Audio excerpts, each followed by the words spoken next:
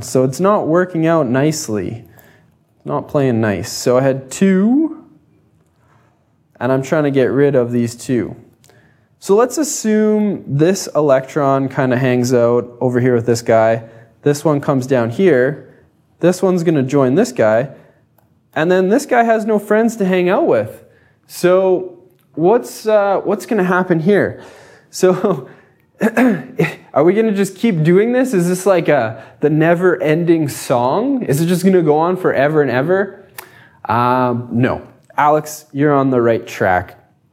If we have, as it turns out, if we have 3 berylliums, each beryllium wants to get rid of 2. So if there's 3 of them, we'll try to get rid of 6. If we had 2 nitrogens, each one wants 3. So if we have 2 of them, they'll each want to gain 6. So what I'm going to do is this. This is going to get really messy, but I'm going to go for it. I have 7 protons. I'm just going to simplify this a little bit for right now. I'm going to draw nitrogen, and I'm going to draw nitrogen. I'm going to have a beryllium. I'm going to draw beryllium, and I'm going to draw beryllium. All right, so this nitrogen,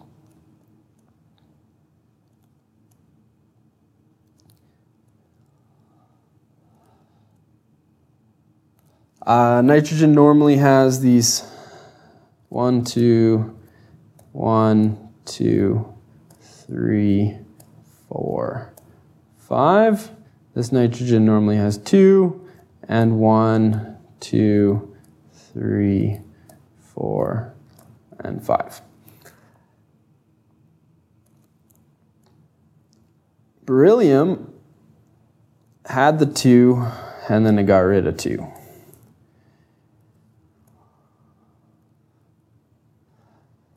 Now,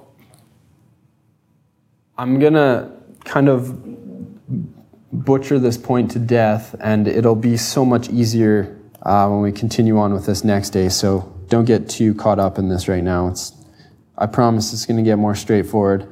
Beryllium's 4, right? So we had 4. There's 1, 2. I'm going to draw 1 here, and then 1, 2, and 1 here, and 1 there. All right, let's see if we can make this work. I'm going to take this, because it's trying to get rid of 2. That one's going to go there. That one's going to go there. That one's going to go there. Did I draw too many? Put it in the wrong shell. Doesn't help things.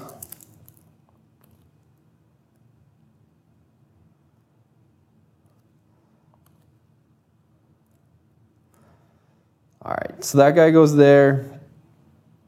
This guy's going to go here. This guy's going to go here. And that guy's going to go here.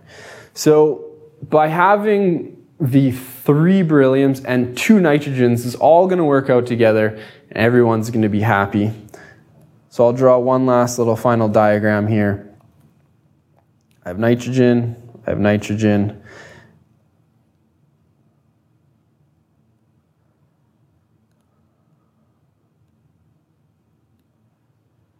So these nitrogens are now going to gain all these electrons, and they will both have a charge of -3. My berylliums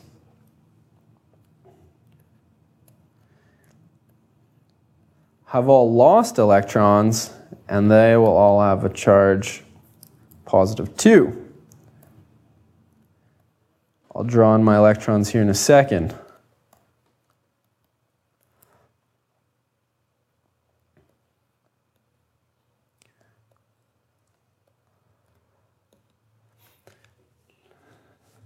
What is B3N2? B3N2 is beryllium nitride. That's what we actually call it. What is it in real life? I have no idea what it does or what it is. I'm sure you could Google it.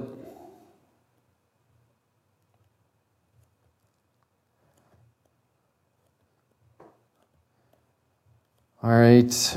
it's a lot of work. 1, 2, 3, 4, 5, 6, 7. 1, 2, 3, 4, 5, 6, 7. There we go. So that is literally the most complex example I can come up with for Bohr models. So if you're good to there, you're okay. And Abby, when you said, yeah, common factors comes into play, well, yeah, we have an overall charge of -3 and -3 together gives us -6. So we have to balance that out with +2, +2, and +2, which is +6. This is a lot at first. We're going to look at an easier way to do this next day because I've run out of time. But the idea is that there's easier ways to do this. As scientists, we don't use Bohr models. We need to use Bohr models at the beginning to kind of try to understand how this stuff works. Once we've kind of wrapped our brains around why the electrons are getting transferred in the ways they are, why beryllium's interested in giving up 2, why nitrogen is interested in gaining 3, once you can kind of wrap your brain around that, the stuff we're going to do later on is going to make a lot more sense. So I'm going to, just for the sake of trying to get through some of this notes, I maybe throw up 1 or 2 more slides, and then we'll call her a day. Boron nitride. Boron and nitrogen are both... Sorry, Alex, I misunderstood your question a little bit. What is boron nitride? I don't know what it is. All right, so everything we've done up to now has been ionic bonds. Maybe I'll just jump.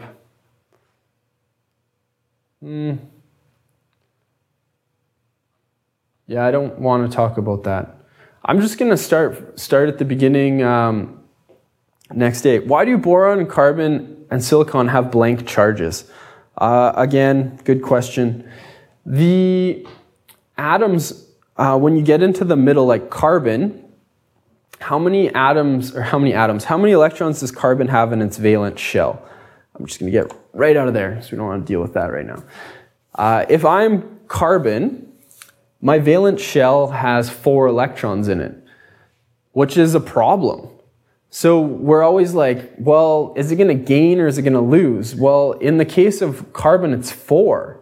So is it going to gain 4 or lose 4? It's kind of weird. It's in this like no man's land in the middle. So what happens is carbon, they don't have full shells. They have, 4. Carbon, silicon both have 4 in their outer shell.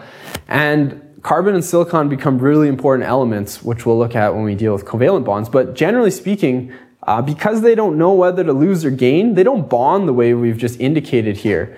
It's just not something they do. So they bond in a different way. They share electrons instead of transferring them. So that's kind of something that happens with carbon.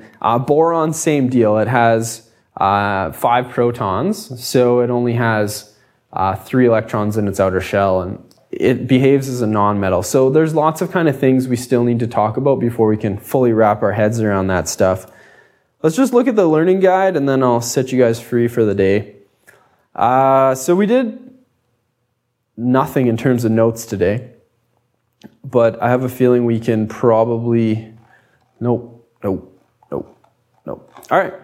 I'm just going to leave it at that. And you're thinking, Mr. Borton, you spent an hour doing something that we won't have to worry about? Well, yeah, you're going to have to worry about forming compounds. And I think it's more important to understand the why behind the things we're going to do next class instead of just kind of blindly taking them at what I'm saying. So forming bonds the way we did, then you're good to go. But it's not anything in the notes, or there's no examples based on it. So I want you to just kind of understand the how behind it. We will continue on with this next day. For those of you who are all caught up, awesome. And if you're not, think of this as a great opportunity for you to get caught up, because there's nothing really to do for kind of work beyond what we did in class today. So there's nothing from the learning guide. I mean, you could go through the notes on your own and try to, get a bit ahead, which is fine if you're just looking to do some work, but take a break maybe. We'll continue on with this stuff next day, and we'll start to get into some more new stuff. Yeah, just reading your question, Alex. Can they just loan them? They share them. They don't loan them and expect them back. They just share them. It's like, hey, let's just share these things and we'll be good to go. So that's it. Hopefully you guys can come to McWilliams tomorrow. I forget what time the virtual field trip, I think it's like 10:45 or 11 or something like that. We're going to connect with the Palm Beach Zoo. I've never connected with them, but it should be good. And yeah, hopefully we'll see you tomorrow. So have a great afternoon, guys. If we don't see you tomorrow, I'll see you on Monday. Thanks. Bye.